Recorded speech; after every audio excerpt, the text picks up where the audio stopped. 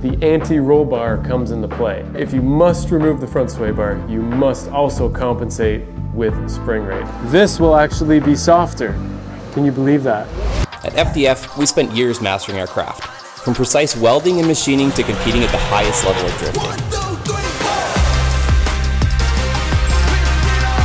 Every week, we'll be giving you our tips, tricks, and all the insider knowledge you need, straight from our shop to your screen. Welcome to Just a Tip Tuesday. Okay guys, Tip Tuesday. We're talking about sway bars or anti-roll bars. What is a anti-roll bar or sway bar, and what do they do? Essentially on a car, you have a joining member that connects the left side of the car to the right side. This bar typically is mounted on bushings and has blades that connect to the suspension. They connect to the suspension via upper control arm, knuckle, strut, or lower control arm. There's multiple different options to do this, but for drifting, we typically avoid connecting it to the knuckle because of how far we turn. That's what it is. Now, what does it do?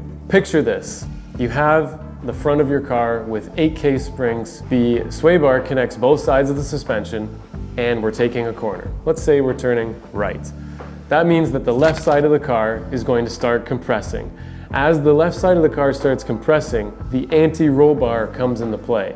And it actually takes the spring rate from the inside, the right side of the car, and applies it to the left side. How does it do this? When the body is settled, the springs are compressed and also settled. As soon as the car starts to roll, the bar is going to distribute the forces where they are needed. And that is the beautiful thing about a sway bar, is that it only sends the spring rate to the side that it's needed, thus sharing the spring rate from left to right and preventing the body from rolling. I hope that makes sense, because that's how I think of it. Let's start with the front of the car. We're gonna talk about no sway bar, we're gonna talk about having a soft sway bar, and then we're gonna talk about having a hard sway bar. The only time you shouldn't be running a sway bar in the front is if you had interference problems with your angle kit. Meaning that your wheel basically was interfering with it too much to the point that it was limiting your wheel and it was hitting the tire and causing some issues. If you must remove the front sway bar, you must also compensate with spring rate. So if your car's spring rate is meant to have an 8K spring, if you remove the sway bar, you may want to consider running a 10 or even a 12K spring. If we're dealing with a soft sway bar, you're still going to have the same characteristics as basically having none with a little bit of assistance. So we're still gonna get some body roll, and some people do like that. Some people like having the softer bar to allow the car to roll a little bit before it engages, and then it allows the weight transfer. Some people do prefer it actually. So I'm not one of those. I prefer a harder, stiff front sway bar. So this is going to be great for transferring weight to the rear, as well as keeping the front end planted with both tires at their maximum grip potential. Having a front stiff sway bar is something that I've always advocated for and recommended to a lot of people. I can still have the softer spring rate to handle all of the bumps going in a straight line. And then as soon as I get to lock, that sharing spring rate effect comes into play. And when I really load up the front corner of my car, in drifting is what I'm talking about, we're running so much grip in the front and in the rear, I need as much assistance as possible, and the heavier bar just feels much, much better. If I was to run the amount of grip that I have in the car with no front bar, the front of my car would be leaning and doing all sorts of crazy things, and I don't want that to happen. Now going to the rear, let's talk about a sway bar in the rear. A sway bar in the rear plays a lot in the grip of the chassis and where you're going to be getting that grip. So with no sway bar, you're going to have minimal straight line. This is only referring to the sway bar. We're not talking about anything else. If you have a sway bar in the rear, you're going to get weight transfer body roll in only the rear mostly. A really common setup is having a front stiff bar and actually removing the rear bar when you're on smaller tracks, tighter corners, and you want to get the most out of your car in those scenarios. The reason you might have a soft bar is to kind of get the best of both worlds. I personally run between a soft and a medium rear bar, and this is going to give you, like I said, the best of both. In cases of the smaller track, the medium track, we're able to maintain good traction, good contact, and still have good side grip and forward grip while using a soft medium bar. If you're going to a hard bar, you're going to be focusing mostly on straight line traction. And then in corner, you're going to be not body rolling as much, not weight transferring much, and it's going to give you a little bit less grip while at high steering angle. Recommendations for running a stiffer bar would be going into banked corners. You're going to want to run that to distribute the pressure on the tires because there are slip angles on these tires, and we are going to surpass those. If we don't run a bar and we're running a bank, you're also going to bottom out that coilover. So in any roll bar, it really helps with preventing the bottoming out of suspension, which is instant loss of traction. We do want to avoid that at all costs, and we are able to do that with a sway bar without changing the spring rates. Obviously those two can go hand in hand, but it works really well when you can tune them in and use them accordingly. Up next, I'm going to show you an example of how we connect the sway bar to the suspension utilizing some of our products that I can show you in the shop. We're going to assemble them, show you them, and then lastly, after that, I'll get right into showing you how we can stiffen and soften the sway bars. There's a couple options that you can do. Some requires your own modifications, and others require essentially just buying an off-the-shelf product. Follow me. Here we go. Sick sim. Okay. Whoa. This is crazy. Oh, I thought these were high. I don't. All right, Dugginator. Hey, what's up? Need to get in here for some sway bar stuff. Let's get into one of these babies. Then I need the female version of it. Okay, come with me.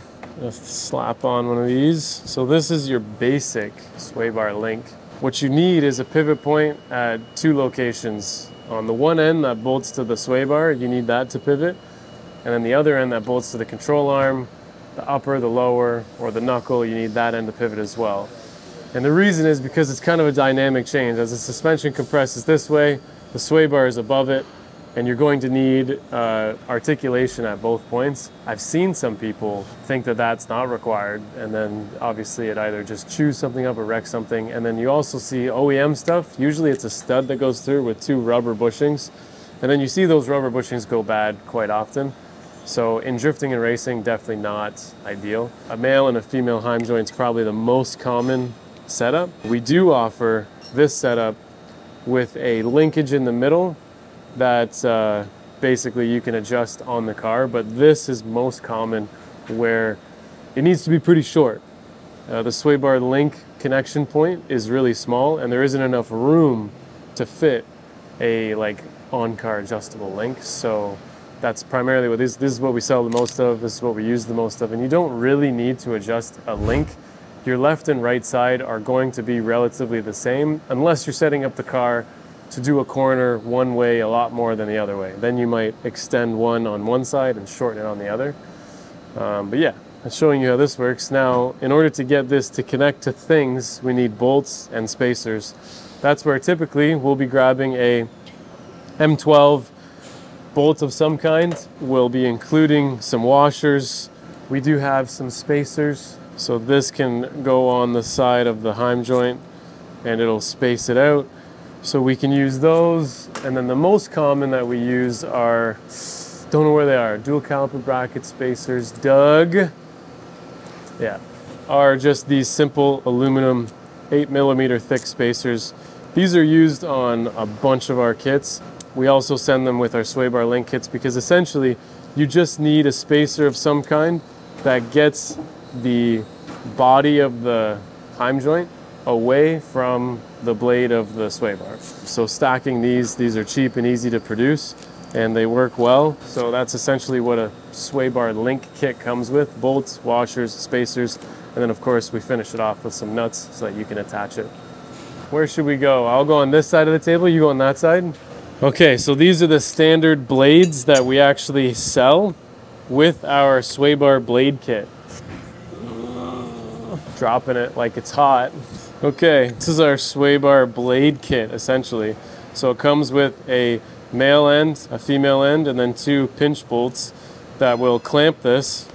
And basically you can weld these onto here like so, and these give you the different lengths which is going to offer a different stiffness. We recommend this kit to be used with an 1 1/4 4130 chromoly tube. Chromoly has great spring characteristics, so it works awesome as a sway bar. This material here is spring material. This is extremely hard steel that really springs back. Well, how do we get more or less stiffness out of a sway bar? Let's assume that you just have a stock sway bar that you're running on your car, which most of you guys are gonna have. How can you get more or less stiffness out of it? Here is exactly how you do it. Let's imagine that one of these is your stock sway bar, and we're gonna connect a link to it. So usually you're only gonna have one hole. On ours, we offer 3 holes in each one of our blades. This is our 10-inch blade. If you run it on the furthest out hole, this is gonna be your softest setting. This is gonna be your stiffest setting. Another way to adjust the stiffness is if you mount the heim joint right to the blade, that's gonna be your stiffest setting. If you add spacers and then put this on, this will actually be softer. Can you believe that? Probably not, but I'll explain why. After we tighten this down, you've created an offset to the mounting point of the blade. So if you imagine that this blade is able to twist like this, the further offset you make that heim joint, the more the blade is going to twist and the bar will also twist. So if we offset the heim joint from the blade, we will soften it per spacer. So you could stack these up to here and make this quite a bit softer without changing anything that has to do with the blade itself. So this would be a really common thing to do in the rear for your fine adjustments. I have personally done this many times, and you'd be surprised at how much it actually allows that blade to twist. And using the proper material, and normal sway bars are actually made out of spring steel, so you can do this with stock sway bars as well. You'll find that it does soften it quite a bit. You can do this in the front as well. So that's a little tip for you. There's other ways you can actually change the length of the blade. This is obviously going to give you a much stiffer, you can imagine I have this much less leverage to twist that bar, but then you have to consider I also have less range of motion. Another tip, if you're buying our sway bar blade kit, you can buy different wall thicknesses of tubing. The thicker the wall, the stiffer the bar. And then another note, most of you guys probably don't know this, but most, if not all, sway bars are hollow. If you actually have a solid round bar for a sway bar, it will be nowhere near as strong and less stiff than an actual hollowed out sway bar. So should I go into explaining that? It's gonna take some time. So we're not going to, because it would take way too long. These are just tips, okay? If you want to increase the stiffness, you can simply buy aftermarket bars, or you can make your own. Making your own requires quite a bit of skill and tools. This kit requires you to weld stuff and weld it well, because we are going to have quite a bit of pressure on this joint that is going to put a lot of strain on welds. So that's it. That's all I have for you on this tip. If we missed anything, just ask us and we'll reply to you in the comments. I probably did. There's a lot to cover with this type of stuff, but take something from it and apply it to your car. We'll see you guys in the next one.